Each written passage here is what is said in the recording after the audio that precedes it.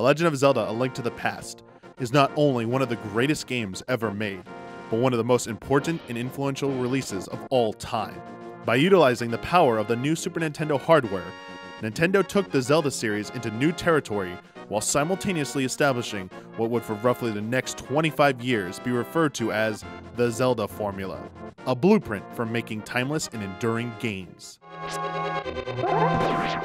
A Link to the Past takes the best elements from its two predecessors, The Legend of Zelda and Zelda 2: The Adventure of Link, and fuses them together, but it doesn't stop there. Shigeru Miyamoto and his team bring the world of Hyrule to life in a way previously unseen.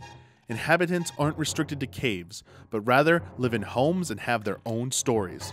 Kakariko Village, which would become a staple of the series, is first seen in Hyrule with all its quirky residents.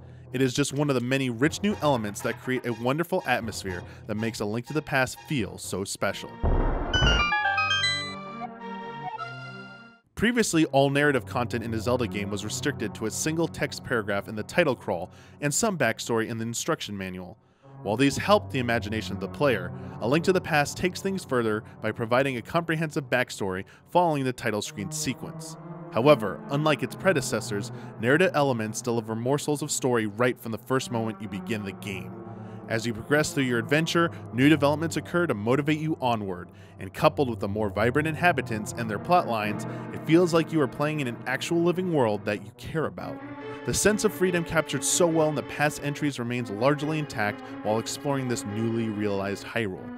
Narrative developments and clearly marked objectives provide an overall outline of your ultimate destination, but the path you take to get there is still very much dependent on choice. This isn't so much the case in the early goings, but about a third of the way through your adventure, the game really opens up and provides you a greater degree of freedom in what task you want to complete. Never mind the fact that there are plenty of secrets and optional secondary activities that provide plenty of incentive to strike out and explore the vast reaches of the world. Some provide new story insights into your journey, while others provide rare items as a reward for your troubles. You might even come across a minigame or two that will speak the loudest to those with a penchant for gambling. A Link to the Past elevates the task of finding dungeons and completing them beyond deciphering cryptic clues and burning down random bushes. NPCs provide context and direction that more naturally leads you to conclusions about your objectives.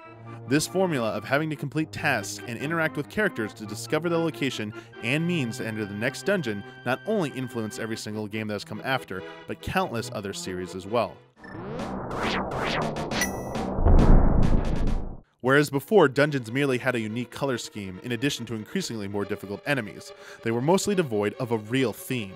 A Link to the Past changes this for the better by instilling atmosphere and utilizing superior designs to craft unique dungeon experiences that will not only resonate throughout the remainder of the franchise, but become one of Zelda's most enduring traits. Whether it was trying to figure out the complex puzzle of the chilly Ice Palace, fighting off hopelessness in Misery Mire, or being shocked at the plot twist of Gargoyle's Domain, A Link to the Past dungeons left their unforgettable mark. A Link to the Past also started the tradition of finding a unique item in the dungeon that was then needed to complete the dungeon, and often served as a useful instrument in defeating their masters. Previous entries had items within dungeons that were needed to progress in the world, and through parts of certain dungeons, but they weren't typically as integral to the design of a dungeon as they were in A Link to the Past. The game even pushes the notion of puzzles further than what was previously seen by introducing obstacles with solutions that require interaction with multiple rooms and, in rare cases, multiple floors. A hallmark of a truly legendary game is that it is not only praised at the time of its release, but still commands respect long after. A Link to the Past is revered even to this day because of how influential it has been to both the Zelda series and countless others. The notion of exploring two interconnected worlds, a light and a dark world, may not have first originated in A Link to the Past, but it is hard to deny it was the first game to popularize the design choice. Many games in the years since embrace this trope, whether it be future installments of Zelda or entries in other well-known franchises.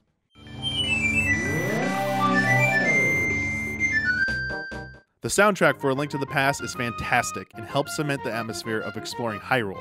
Many of the series' prominent tunes first originated with this game, including, but not limited to, the soothing, tranquil melody of Kakariko Village.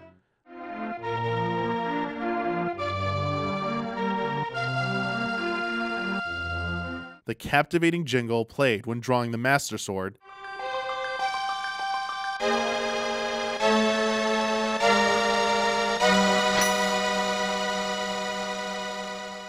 and the majesty of the theme that kicks in when storming Hyrule Castle.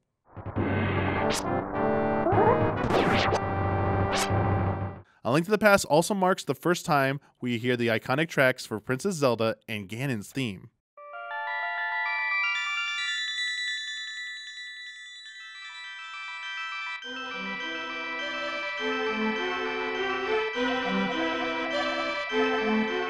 Not only does this game sound good, but it looks good too. Only a year into the release of the Super Nintendo, A Link to the Past boasts wonderful visuals that help bring the world of Hyrule to life. Enemies and characters are seen in greater detail than before, and the distinct look and feel of each area and dungeon further immerses you into this wonderful world. The legacy of A Link to the Past is unquestionable. The fundamental structure of the game serves as the core fabric interwoven into every single Zelda game.